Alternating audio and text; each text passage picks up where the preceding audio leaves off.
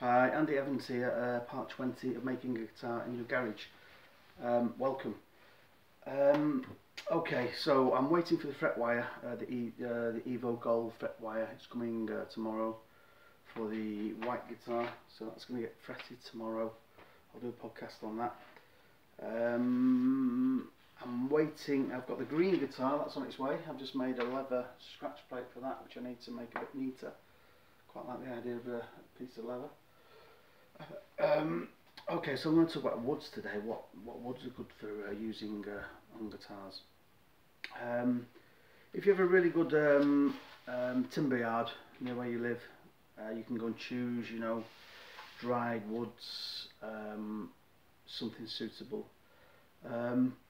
30 years ago when I worked for Gordon Whitten from Gordy Guitars, we used a lot of ash for the bodies and maple for the necks, Canadian rock maple.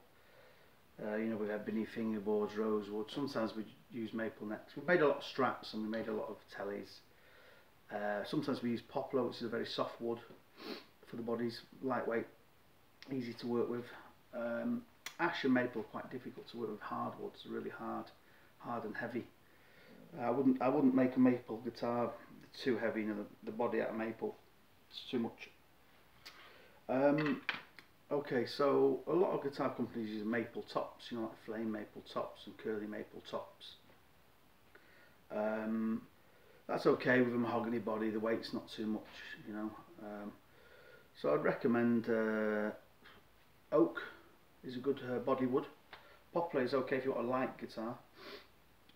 Mahogany is great. I like mahogany, it's very easy to work with. This is African mahogany. There's 3 or 4 different types of mahogany from Africa. I think there's Sipo, Sapele, and African mahogany. And one of them has got a strange grain that I don't like. It's very liney, It looks like that cheap furniture from the 70s. So I picked this stuff out. It's got a nice grain to it. This is a Les Paul type thing that's on its way soon. I need to get a top for it, a nice flame top. So I'll get a flame maple top for that at some point. It's going to be a bit thinner than a Les Paul, a bit lighter, and I'll contour it a bit more, maybe contour the back here a bit more.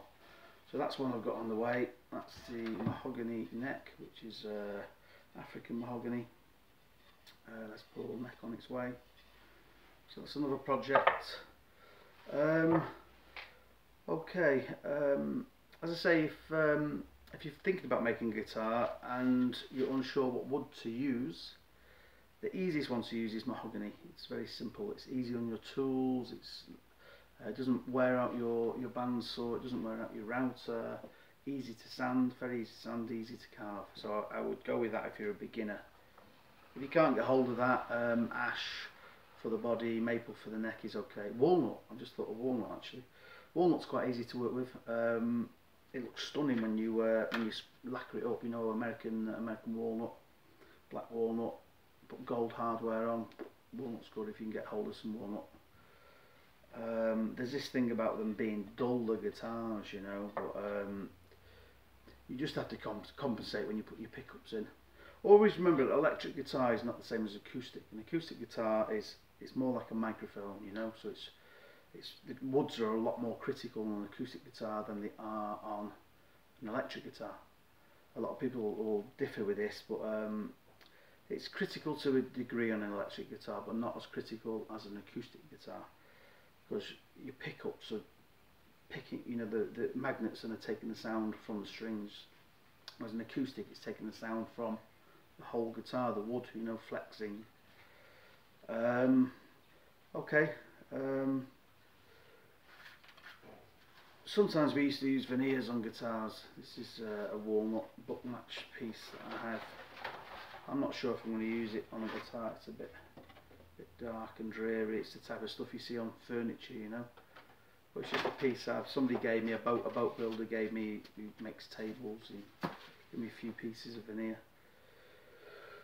So, yeah, ebony, let's talk about ebony for a minute.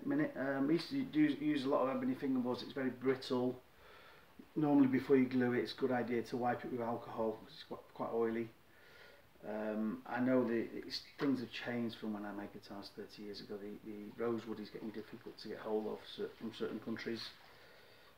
We just used the best wood 30 years ago. It wasn't endangered like it is now. And you know, we made some stunning guitars. So that's the end of the podcast. Quick brief one about wood. And oh, another thing to remember with wood is if you're making a neck, really want straight grain. The wavier the neck is, the more chance, the wavier the grain is on the neck, the more chance it'll move. So you're looking for straight grain. Quarter sawn wood is not that important. Once you've got a fingerboard on here and you've got your skunk strip, your fill strip in here, it's stable. The glue lines hold the neck stable. So there's this debate about quarter sawn wood. It's not that important to use quarter sawn wood. What else can I talk about? Flame maple. You can make flame maple necks for like a telly or a strat, or bird's eye maple.